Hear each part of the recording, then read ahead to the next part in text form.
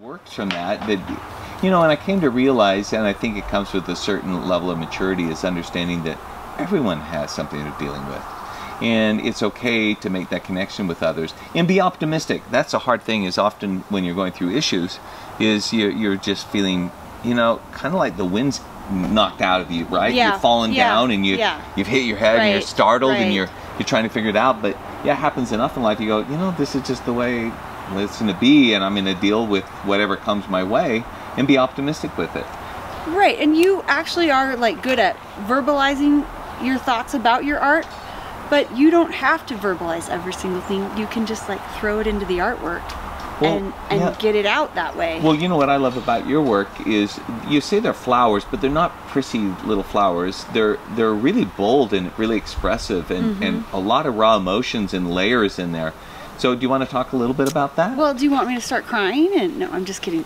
We can edit that part out if you want. Well, no. But there's nothing wrong with crying. There is like, nothing. Crying's totally allowed. I cry too, and if you want me to cry, I'll cry with you. Right, but I guess I don't know exactly what to say, because I'm just like you. I'm living life, and I am an art. I need to create. So I don't have to write. I could write an essay about it. I could write a song, but my chosen medium, I just kind of dump it into the artwork, and then it can be painful, and I don't have to parse it out and tell everybody every single detail. I'm like, it's in there. Yeah. And I can unlock it for you a little bit. If you're in my circle of trust, I'll tell you, not you, but like, if you're in my circle of trust, I might tell you about it, you might know about it, but otherwise, I just stuff it in there. So I'm not in your circle of trust? No, I'm not saying that at all. Can I be in your circle of trust? Yeah. Okay, thanks for the invitation. Yeah. But it allows people to like approach it at different levels, right? Like some person may just see it at this level, and then this person you let in more and they get to see this. Sure. And if you really trust someone, they may really, really see. Right, but and it's not really about whether people catch that or not, because it's for me that I'm making the work, and I need a place to put my feelings and my experiences. I need somewhere to throw them. Because if I don't, because that's the therapy, because if I don't, I probably won't be a functional human. And it's a way of not carrying them emotionally. It's expressing and releasing that pressure. Yeah, I agree. I think that's what my work tries to do for me. It's one of the things. I think so. Good. Well, I love your work, and I love your work, Leslie. But anyway, it's just really a thrill to have done this. Is there anything more we need to talk about? Leslie, do you have any questions for us? You're the moderator. I know. What should I ask? Well, I like the concept that you brought up of the way it releases, or it sort of like lets you reform yourself, so you're sort of like not distorted by the weight of those things, by the way that those emotions sort of take over spaces inside of you, and it lets you sort of move them to another place and sort of, but still keep them. Like they still get held there. It sort of memorializes those experiences or those feelings. Or those experiences you live through, so they have, you're not dismissing them, you're just recreating them, like you're generating something from them. And you're making, in essence, beautiful things out of difficult things. Not that they're not still powerful or have edges, but there's an element of beauty or of sort of creation out of that. Right. It's really powerful. Well, and sometimes I'm embarrassed about the beauty. I think because for a long time I looked down on artists that were just striving for beauty, because I wanted more, and I thought there's more to the picture than just beauty. And maybe I'm just getting older, and I'm more okay with beauty. There's an interesting softness, I think, though, with age that it sees beauty in a different way. It's not like young beauty is very different from old beauty, right? In the same way like love is. Like you love differently when you're young than when you're older, and it has a different sort of fullness to it. A different softness. It's like more merciful. It's more, and you see beauty with these other aspects, not just like a sicky sweet kind of beauty. Yes, It's yeah. a more deep, authentic beauty. And yeah, the imperfections that are in there and seeing past them or incorporating them is just part of the flavor of whatever, you know, you're expressing and dealing with. I mean, it's interesting, the one person said the work that they really connect with are the small series I've been doing, mainly for myself, but I love that it connects with others, because the work that I think of, like you're talking about, more serious, are my like larger monotypes. One, you know, and some of them deal with the same ideas of kind of being a traveler and a journeyer and seeking spiritual solace and understanding and challenging life's, you know, just dealing with things, but they're a little more subtle. They're not quite so emotional. And I think the immediacy of this process and the work speaks to others, and that's what you're talking about, that kind of connecting with others. And you know, I love that people, that art is a way to really reach out and touch people. And also, by return, I love when people write comments to me and share why they bought a work. I got one on the Instagram that was, I didn't know you could do an Instagram message this long, but it was long and long, and just talked to me about why that particular work spoke to them. So that's really what is the most meaningful to me. Isn't it? Yeah. I've read people's comments and I'm like tearing up and like, oh my gosh, this is so meaningful. So I think you need not to be embarrassed about flowers. You just do what you do. Yeah.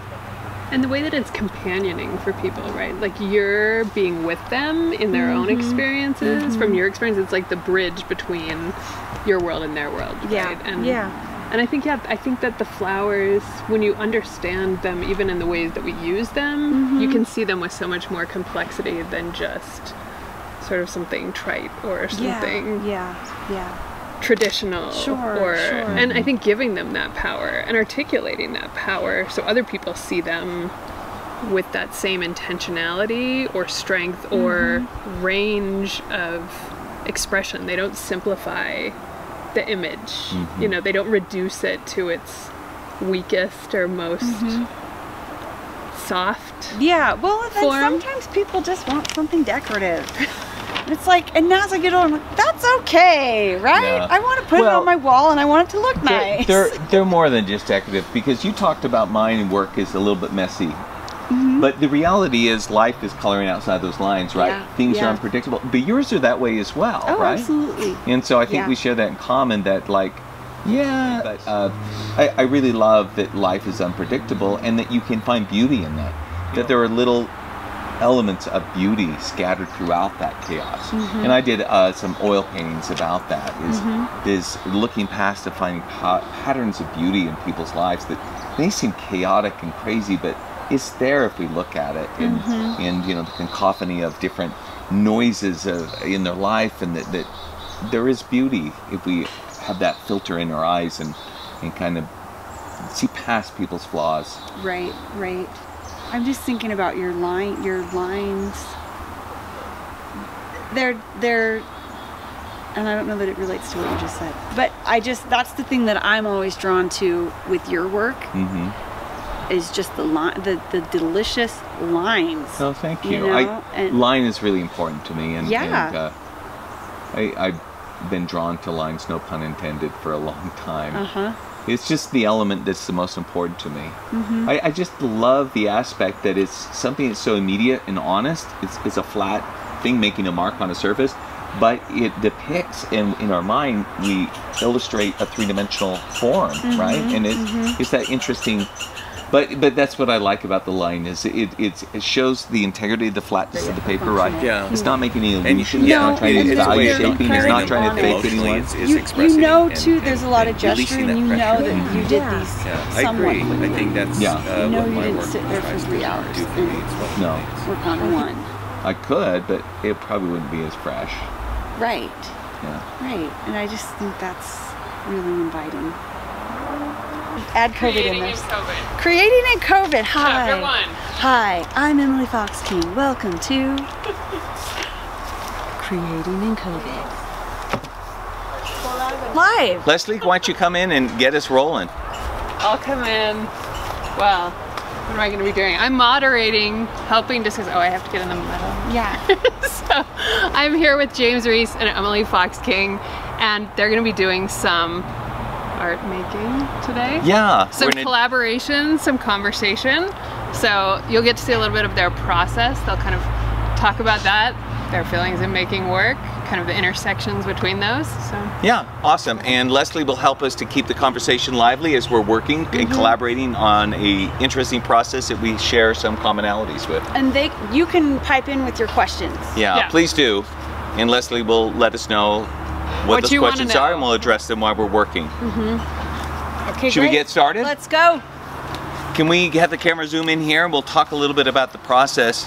This is how I start things. Can you see over there, camera person? Camera person. So Marty. What I do with some of my work, if you're familiar, is I start with a color ground, and that's what we're going to be doing today. I just get a squeegee and just move it all around, and these are the colors that Emily chose, and then it's good to kind of mix them in different ways and just see what happens. We're both going to be drawing from flowers today. And of course Emily is an expert at that, so I'm a novice, so you'll be patient with me. And so that's how I do that, but you can also... That looks very skilled. Well, not really. It took a lot. Yeah, but you can use bigger squeegees. See, this is cool. You can do all kinds of things. Anybody can do this. Well, yes, anyone can do this. I mean, if I can do it, that's completely true. And there's a front and a back to the paper, so yeah. This is the front. So I'm gonna do it now, but I want to just, it might be boring, but I kind of just want to make a pink rectangle. Do it. Okay, I'm going. And we prepared a lot of papers, so we're just showing you the process, and we're going to jump in and do something called, I call it transfer ink process. Some people call it a monotype. I don't, but that's just me. You don't? I call it a transfer ink process because it doesn't go through a press. Right. Okay. But there's a lot of ink on here, so now I need to squeegee it? I would. Okay. And then you get some fun things with the squeegee, especially if you have other colors in there, it mixes them in interesting ways. And if you don't like it, you go back over it. Wow, so I just made a solid pink. That's a pretty nice pink. Yeah, I just can't get enough of it. Now, I do want, so do you go like this? Yeah, you could clean it or use a different tool. Okay. You want me to clean this off? No, I just want to do some yellow on the bottom. Okay. Oh, this is so fun. Oh yeah. I like that. Hot yellow. Neon. Oh yeah, Neon. I love that. See, the squeegee skitters and creates some interesting textures. This is really cool. Nice.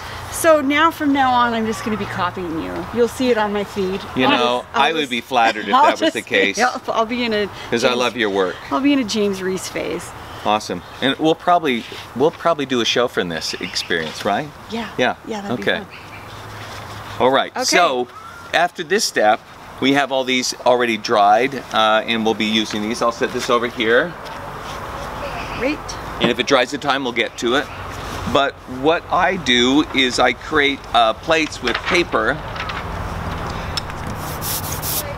I ink up. I like using Cranfield. I use Speedball. The downside with the Speedball is that it dries. It's a water base, and I don't like it as much. Cranfield is oil based, so it stays longer. For those of you that are teachers and may want to do something for your students without it drying, especially here in the desert, I'd recommend using an oil based water soluble paint. So an oil paint that's water soluble, like Grumbacher Max, is a good one. And that's a trick. And that's a pro tip. That you make sure you want to hear that, because that's years of experience. That's money. That's money. That is money. Okay, so I just ink these up and try to have a little bit variance with the viscosity. Oh, we hopefully don't get wind. And, but if we do, they're not going to dry out because this ink is such quality. Yeah. It doesn't dry out, and you can see you actually don't have that much ink on that. No, it's a pretty thin, and you'll see. We'll find out how it goes. Oh, thank you. I kind of want that one. Can I have that one? You can and have you can that pick one. whatever one you want. Okay. Well, ooh, I like that one. Okay. And here's your paper. What we do, so this is inked up. We're going to put this face down, and draw on the back, and you're gonna see we're gonna both be drawing flowers today. So I'm gonna copy Emily's work, subject matter at least. You know, there's no way I could copy your work, the richness and. You can. So you don't want to. You just don't want to like go like this with your hands, or else. Yeah. What happens? It will make an impression. Are these okay for you viewers? Yeah. Okay. Since they're not saying anything. They're not. So it is, right? It's fine. I kind of need these two though. So we both have a commonality, right. and why we talked about doing this is that she does a lot of work like this with line, and I do too, even though we approach it a little bit differently. And we just thought it would be fun to collaborate. Yep. And I've been doing all this floral imagery. I'm interested in other things as well, but I've been having a great time on a floral run. Part of the reason, not that anybody's asked, but part of the reason I really like to draw flowers lately is they're a resting place for my mind. Like, I don't have to think too hard, and they're very forgiving. If you didn't quite get them to look like them, they don't complain and say, is my nose really that big? You know, they don't say anything back to you. Yeah. Well, and two, I think so before I had kids, I had a like a tighter memory, and I feel like I took more time for thought, and now I'm a little more harried is a word. So the flowers are just like, I need art making to be a break, and the subject matter is really gentle to me, if that, and it's kind of like I can hide things in it. It's coded a little bit. Yeah. Like, well, I don't know. You want to talk about that? Because I really think there's a lot of interesting forceful mark making that you do, the impasto, which is really, there's a lot of energy in there. So they're not just, they're flowers, but they're flowers with a lot of power, I think. Right. Thank you for saying that. I have an insecurity about making flowers.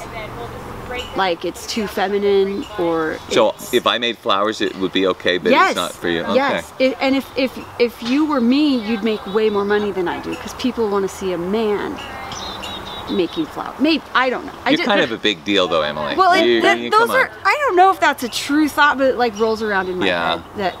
But we do have kind of stereotypes. Yeah. That there's some sort of like gender connection between. Yeah, so it doesn't mean as much because women have been painting flowers for hundreds of years. And it's an appropriate subject matter for them. Yeah, the delicacy, right? Yeah. Well, the nice thing is you can lift up and you can kind of see how the line is transferring. And I'm pretty happy with it. It's a little light in some areas. Oh, yeah, okay. And in my process, if you're familiar with my work, I'll go back in and print on the ground or the figure to create some structure. Oh, okay. Maybe but we won't do that today. Oh, okay, you can. But you and I will talk about it after. Okay, because I need to get these secrets down. Well, that may cost you. I know, that's... Yeah, secrets are not given freely, no, right? But no, they're not. Okay, NYC Morgan wants to know, how long have you both been making art? Oh. Ooh. Do they want this in like decades? So I've been making art probably for about 36 years. And you've been alive about that many years. I started my career when I was 5. Well, if I want to go back then. Yeah. We don't want to go back then because then people know how old I am. It's okay. No, that's not. We want to be... We're not giving those secrets away either. We're breaking the stereotypes. Right. It's usually the woman who's like, no, I won't divulge my age. Right. I don't care. I'll tell people how old I am. I feel like I have to because I have gray hair. I'm not 40 yet. But anyway. Kids will do that to you, and life. Yeah. This is so fun. I imagine anybody who's watching this is jealous right now because it is as fun as it looks. I think it looks really fun too.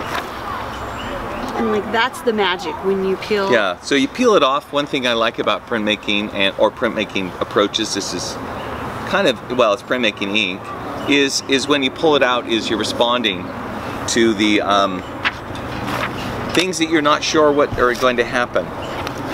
During the process, it kind of evolves. Right. And so in my work, what I will do later on is I'll go back in and separate either by going light or dark in certain areas to create a figure-ground relationship that's a little more dynamic. So I don't know if you all know James, but you are, I said this before, but it's just like you're super energetic and you produce like thousands of, it's like you make 10 pieces a minute or something, you know? And can you, like, why do you work like that, or what? Yeah, I think there's an energy. What I like to do is work on like maybe 9 to 12 pieces at the same time, because there's an energy that flows, and some of the things you do for one piece will not be appropriate for that piece, but you can pull it into another one. And so the colors, the relationships, ideas, there's kind of a dialogue. It's like a crowd in there that's starting to talk. A crowd. Well, it is, and there's an energy to it. And so that's what I like about it. Oh, look at that. Oh wait, so. I mean, can I? Here it is. You know, it's just fun because it's a surprise. Yeah. And actually, that's part of my process with painting.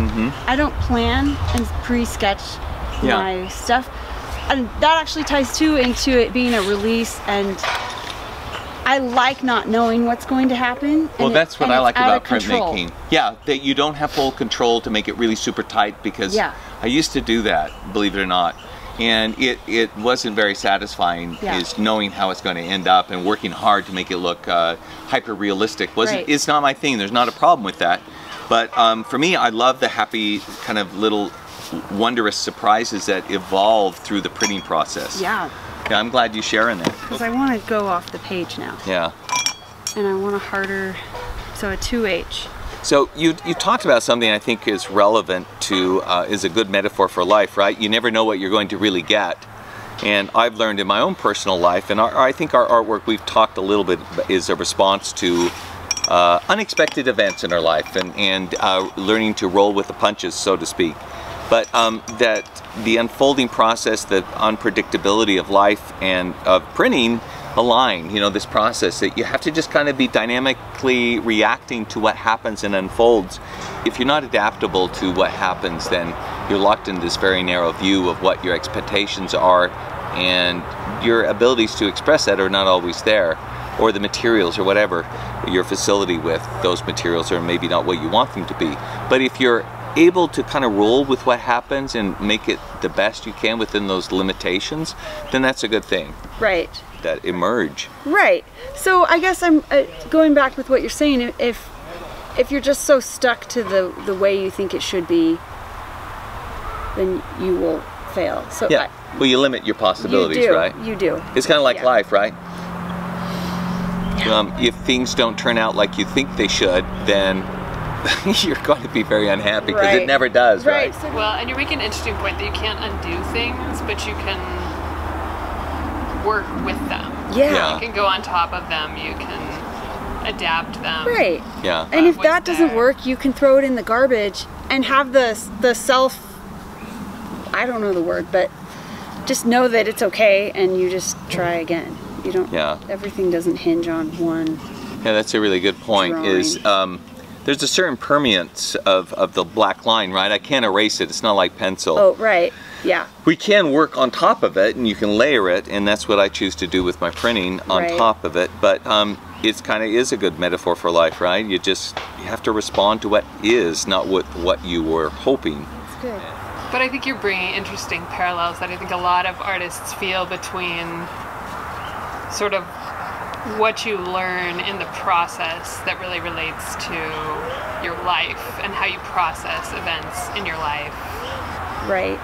How you work through them. I think it kind of teaches you to approach them more gently or more flexibly than... I always tell people the reason I like being an artist is because of the way it teaches me to think about life more than anything else. Well, yeah, really, I think it's a lens to see the world through, and then when we share it with others, like we're doing here, It's a way to connect with others that might have similar journeys. I think we have a lot more similarities, even though we may not carry the same challenges and burdens in our life, or things unfold differently. We all have to, we have something we're dealing with, and I think the arts are a good way to express that, and also contemplate as a good mirror into our own lives. When you see a work of art that speaks to you, is asking yourself, well, why, for example. Well, that reminds me of, I think, Leslie, you had a question earlier about, I can't remember, making art and using it, I guess art as catharsis or therapy, kind of, which I think is a big part of that. I think that's where our art crosses over. That's true. Yeah. Well, and I think there's a lot of exploration of the emotions that occurs within that, right? There's a lot of nuance to emotions and the different flavors, and I think sometimes we're not, in the busyness of our lives, we don't really stop to pay attention to those specific flavors and really identify the difference between sort of like loss or grief or betrayal or sadness, like in its finer forms. Sure. And I think the space, the headspace maybe when you're creating, allows more of that to sort of articulate and become more specific. And I think it really does speak to those different, I mean, you can speak to this, but as I try to explain things to my children about how to understand people and their experiences, I'm like, you're not going to live their life, so you won't know what it feels like to be them, but you will probably felt some of the same emotions. So if you know what loss feels like, then you think about loss when you know that person feels loss, right? Like connect it back to the same root emotions that we share, but they're just going to come in different packages for different people. But the more you can understand those and connect. I think finding it, for me, it's been a big thing to find a place where my work connects with a broader audience. Okay, you talking like a gallery or? That's a different topic. Okay, I didn't mean to. No, I'm glad you're. But when you're saying a different audience, where were you thinking? I was thinking about all my friends on Instagram. Oh yeah. That I love my Instagram community because I feel like I'm in a vacuum all the time, and when you get out of school, you don't have peers to show your work to anymore, or anyone to even talk about it. Yeah. And I appreciate everybody on it, even though nobody's ever like super critical. I'm like, why'd you do it like that? They're mostly like, I love it, but I still I think it's hard to express the gratitude you feel for the support, right? Or for that companioning in the process. Well, and when people share like, oh, this means so much to me, they tell you a story about how it happens to you too, and you are so glad that you were able to connect. And that I guess with business, so what I'm saying is I do enjoy making money with art, so you need to find a topic that I found an intersection. I'm interested enough in this, and I still get to talk about feminism and make work about women's topics, and I'm able to find homes for my work. That's good. And that is good, because as artists, we're just gonna make the work whether you buy it or not. Well, and I like to buy art too from artists. Oh, I love it too. That I like. So I'm just like, there's nothing wrong with making money. And I have one of your works, so it's pretty awesome. I have yours. Yours is hanging in my studio. I have 2 drawings of yours. Oh, nice. Yeah. What's the other one? It's a nude, and her head's kind of cut off from the back. Oh yeah. I love it. Oh good. I like figurative works. Do you want to hold it up? I like this one. Yeah, I do too. Thanks. Okay. Like not helpful, because there's the creative mind that needs to be allowed to make mistakes and just make whatever feels good, and then you're in school to get an education, so you should be able to know what you're making and what it means. Cool. Well, and I think sometimes, like I talk about how I feel like you have a little bit of genius subconscious And so as you're doing the work, it kind of understands like certain metaphors or certain things it's trying to express. But it's kind of not till you're almost done or after you're done. Yeah. That it all sort of comes together. Yeah, and you don't want to get in the way of that. Right. Sometimes, you have to let it unfold. Right. It's not like a process you sort of force. If you try to contrive it, you'll miss it. And it shows up in the work. It's amazing how it shows up if you were being fake or something. Yeah, your insincerity. I mean, that's one thing when I collect artwork, is an authentic, a sincere thing. I love collecting artwork. Someone has asked me, I did a thing for Springville on Instagram, and I think you can still see it, but it was about starting your collection, and someone asked how I collect my work, and it really is people that I like and their work I like, and it's really about their work really representing who they are, and the lens that they see the world through. Right. And that authenticity is what really I think the world misses a lot, right?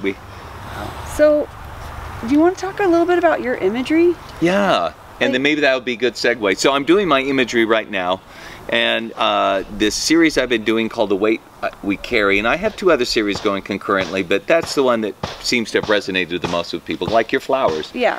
It deals with imagery that I think is really understandable by everyone. Rocks on homes and on people, and it's just and balance. And for me, it's been a personal pursuit. These came from my sketchbook, just without thinking, like we talked about. I don't edit what I do in my sketchbook. It's for me, and I just put whatever. Yeah. But it's about how do we face difficult things and still be happy, because the colors in mine are bright, and it's showing optimism in spite of the imagery that might seem pessimistic. Can I say that? Yeah, they're messy. You can say messy. They're messy, and where are you going that with the life connection? they also show like just it's messy. Yeah. But how come? But they're always balanced. Nothing's actually ever like fallen down and broken. Things are close. They're close to it. There's close. There's a lot of pressure. There's some close calls. Yeah. And I think it would be okay even if they did fall down. Like, maybe you're right. Well, but I don't think we fight to keep going, staying balanced. Yeah. So this is more the imagery I do. I'm trying to do Emily's flowers, but you can see she's an expert at it, and I'm a novice. So this is more the imagery and just finding equilibrium through hard challenges in our life. Yep. Yeah, I think your flowers are so much better than mine. So maybe I won't do any more flowers, because, you know. That's the magic when you peel. Yeah, so you peel it off. One thing I like about printmaking or printmaking approaches, this is kind of, well, it's printmaking ink, is when you pull it out, is you're responding to the things that you're not sure what are going to happen. During the process, it kind of evolves. And so in my work, what I will do later on is I'll go back in and separate, either by going light or dark in certain areas, to create a figure-ground relationship that's a little more dynamic. Okay. WM Sun 2000 Art wants to know, what material is that the top sheet made of? Oh, this is just paper. This paper is just copy paper. And I use it because it's easy, and sometimes what I'll do is I'll scan or print out or photocopy an image from my sketchbook, and then I can trace it directly. And so it's easy, it's disposable, you can re-ink it until it gets so difficult to work with, but because we're using oil-based, we could layer it all day here while we're working. Not that we're going to work all day. Well, we could. You're going to have to go home eventually. Maybe. You might kick me out. But I think this is really fun too, because artists typically are working alone, and like I just work alone in my basement, and it's cool. You don't get to create together usually. You don't get to talk about it. No. No. I did, and while there, Doug Himes was the printmaking teacher, one of the printmaking teachers, and he showed me this, and what he did is what you do, putting the paper down and drawing on the back of the paper, and then lifting it off. So you didn't have an in-between piece of paper. what I didn't like about that is it reverses the image and you don't have full control. And we just talked about relinquishing control a little bit. So, but I like to be able to control that aspect. And so he got it from an artist by the name of Paul Klee, who is a Swedish artist, I think. It's Klee, and he did the same for his oil paintings, but he was using oil paint, not printing ink. So that's kind of the history where this came from, at least for me. It may be. Okay, so you're also adding pressure just with your fingers. Yeah. And so you can do that. I'm trying to add some value where, especially with these works that I'm doing that are my imagery with burdens, and this is a boat instead of a house, but I like that metaphor of we're all vessels traveling through space-time in the pursuit of different things. So yeah, and I'll put my finger down to get some of that shading. So you can use that. And then I'll, as we talked earlier, I'll go back in here and try to put either a lighter value in the background or something to, you know, going over it again in the press or transferring it by hand. WM Sun 2006, specifically your burden images are what pulls me to your work.